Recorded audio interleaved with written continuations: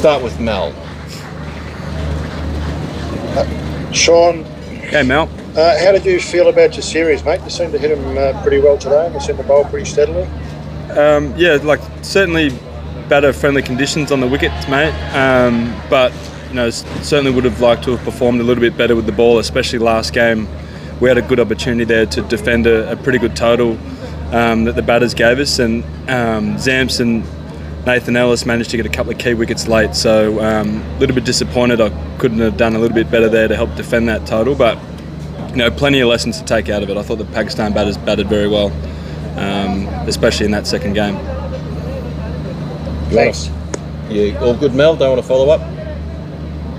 Oh yeah, just on your batting. Your batting really seems to have come on over the last year or so. Do you feel like you're a genuine all-rounder now? Yeah, probably just a bit more comfortable with the competition with the bat, Mel, and been sent over the boundary fence enough times as a bowler to get a few back with the bat. So, but there's been plenty of opportunities the last 12 months at home with the Blues and the Sixers. So, just trying to make the most of those opportunities. And then, you know, obviously today in the last couple of games, there's been an opportunity to go out there with the bat. So, just trying to make the most of those. Louis. Thanks, Louis. Hey, Sean. Thanks, Cole.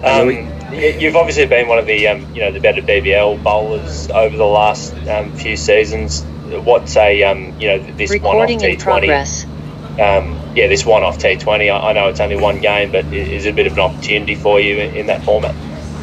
Yeah, I mean, that's it. We're on an Australian tour playing against a very good Pakistan team. There's obviously been a few guys rested for both of these tours, but another opportunity to learn and play for my country and represent my country. So still, looking to do a similar role probably than I would back home with the Sixers, bowling anywhere from 1 to 20 and just looking to put myself in a position where can win matches. So it'll be no different on the weekend. Any ideas on how you get Babar's arm out? Will it be a bit easier in a T20 when he's maybe going a bit harder at you? He's due to hit one to a fielder on the full, isn't he? No, I think he's put on a bit of a masterclass the last couple of games as to how to bat on these wickets. I mean, it's obviously a little bit better to bat here at night when the dew comes in, and a little bit more difficult during the day. Now they've obviously got the thing to reverse pretty quickly. Even in the Test matches, and then pretty early on in all 3 one-days. Maybe I don't think we'll see it in the T20, but I think he's really showed how to bat in these conditions when it's a little bit tougher here during the day and the wickets keep getting a bit low. Andrew McGlashan. Hey Sean, just to go back to the question about the batting from Mal earlier, do you have the confidence that you could hold down the number 7 spot in the one-day side if they look to sort of structure the side a bit differently, maybe with an extra bowling option? Yeah, sure. I mean, obviously Ashton Agar was probably looking at that spot as well, and I'd stick my hand up to bat anywhere if they back me into bat at any position. So obviously would love to bat as high as I can for any team in any format. I'd much prefer to be out there in the middle playing than on the sideline watching and waiting to bat. So yeah, I'd love to do that if possible. Cheers, mate. Thanks. Last one here, Mel Farrell. Thanks, Cole. Hey, Sean. Hey, Melinda. Just again, just on the batting, the way, just wondering what sort of conversations you were having with Adam Zampa out there in particular. Just you seem to have a lot of confidence in handling that situation.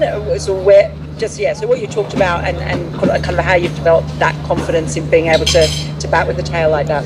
I mean, it was given the way the wicket was playing. If you're at that stage anyway, and the ball was reversing, if you were looking to play square, you were going to get into trouble. I just told Zamps to play back towards the sight screen, and Zamps obviously played quite a lot of cricket now and is pretty experienced, even if he has to come out there in that situation. But we were still having the chat. We had to get as many runs as possible. They chased down 350 last game. 200, 250 was not going to be enough. We'll obviously back ourselves as a bowling unit to go out and start the match well in the bowling innings and defend whatever we leave ourselves with the bat. But we had to do whatever we could to get as many runs as we can. So and I think Zamps did very well. We always probably try and pick apart that sort of situation in the game at the end and see how we can play it a little bit better. But I think Zamps did very well. It was tough conditions, as I said. The ball was reversing and the wicket was staying a bit low. So, credit to him. We managed to put on a few runs there, and he saw out some pretty important overs there for us.